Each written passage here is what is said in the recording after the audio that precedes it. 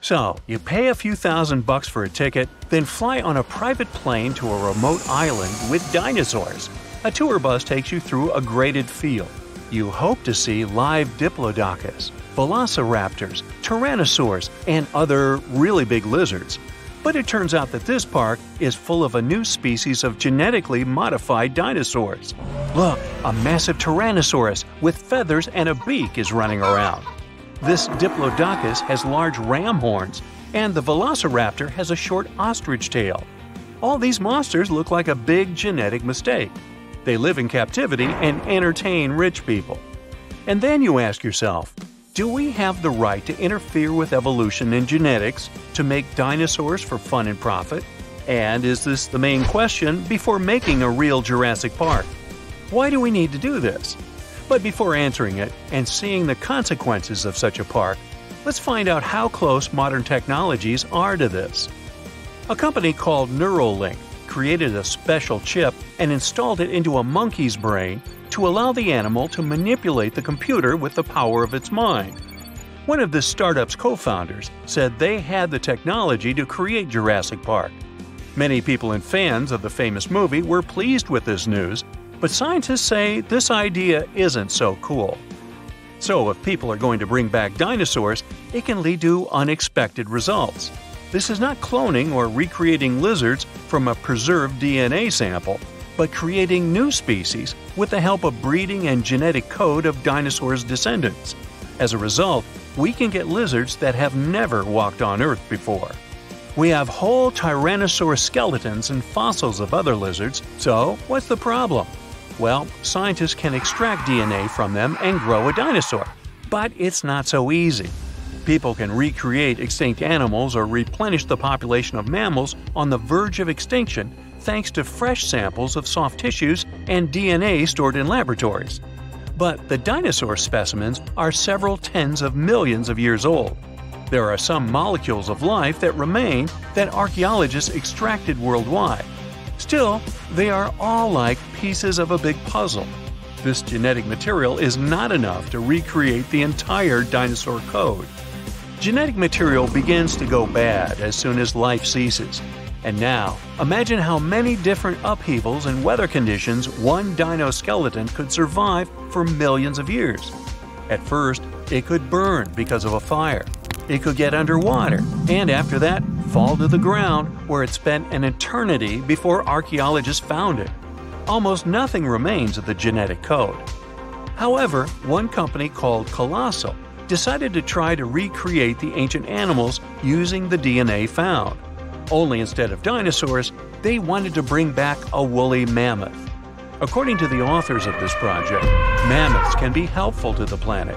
They can fertilize the soil with their manure, filling it with valuable elements, ensuring good growth of meadows and other things like that. To implement such an ambitious project, scientists used mammoth bodies well preserved in the cold tundra. But it turned out that there was not a single living cell in them. Scientists couldn't clone a mammoth based on preserved DNA, but the company had a plan B. They decided to find the missing pieces of the DNA puzzle in the woolly mammoth's closest relative, which is the Asian elephant. Using full-fledged living cells with DNA parts of mammoths, scientists hope to edit the genome and create a new, perfect animal. They plan to remove one detail from the DNA of an Asian elephant and insert a mammoth cell there. The new mammoth may have a thick coat, hard skin, a thick layer of subcutaneous fat, and other functions necessary for survival in the cold. And what if we do the same with dinosaurs?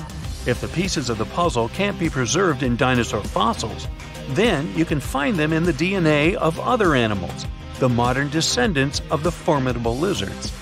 For example, a modern chicken and an ostrich may be direct relatives of a Tyrannosaurus rex. Look at the running chicken and a computer model of a moving dinosaur. You could say it's poultry in motion. They're similar in some ways. In addition, the structure of the skeleton of birds is similar to the skeleton of a T-Rex. But crossing the genes of a dinosaur and a chicken is quite a perplexing task with an unpredictable result. Scientists needed to rewrite the gene to endow the chicken with some reptilian properties. As a result, They recreated the dinosaur-like teeth and hands of a velociraptor. In this way, scientists can get Chickenosaurus. But how many variations can appear from a test tube during such work? Mini T-Rex with a chicken beak, or imagine a feathered velociraptor, or an ordinary chicken with a toothy beak and scales instead of feathers. What if a chicken's body demands meat, but its brain stays vegetarian? According to scientists, such operations may require about 500 animals. What to do with them after the experiments? What if many of them are born suffering? And all for what? So that people can come to the zoo and look at mutant chickens? This is a gross intrusion into the natural process of evolution. If we create a new species, how will it affect the rest? What if mutant dinosaurs break free and increase their population, destroying the local fauna? Many scientists want to know more about dinosaurs without creating them. We think we know everything about these lizards thanks to the movies and documentaries, but there are many mysteries around them. How could they support their heavy bodies? How did their lungs work in the distant past when there was twice as much carbon dioxide in the air? Is it true that dinosaurs produced enzymes to get more nutrients from plants?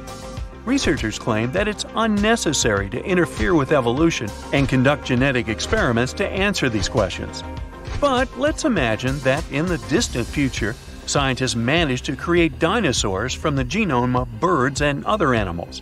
And these dinosaurs look pretty normal without any mutations. How will the planet change? Well, firstly, there would be many theme parks and zoos with live dinosaurs. Initially, only the rich would be the main visitors to these places, but over time, the prices would drop and allow ordinary people to visit dino parks. Many would want to have pet lizards. You probably saw how a tiger or another wild cat lived in the house on TV or the internet. So imagine that people will keep small jumping lizards like these guys in their apartments. Dinosaurs would live on huge farms or reserves. There would be vast ranches with a herd of Triceratops or Stegosaurus. People would train many lizards and make them helpers in agriculture. Instead of a pack of oxen, you could see Diplodocus plowing it away somewhere in the fields. Also, there would be dinosaur races. People would make billions on dinosaurs. But eventually, all this would lead to disaster. Some dinosaurs would have started living in the wild, increasing their offspring and taking out other animal species from the fauna. This would lead to an ecological catastrophe.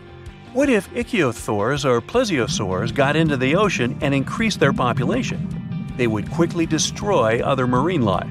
People wouldn't be able to sail on ships, as one sea lizard can easily turn over a small vessel or bite it in two. People would have to face great danger. In this case, the billions earned from the dinosaurs would be spent on fighting them, and it would be quite difficult since dinosaurs have thick, rough skin, strong jaws, and muscles.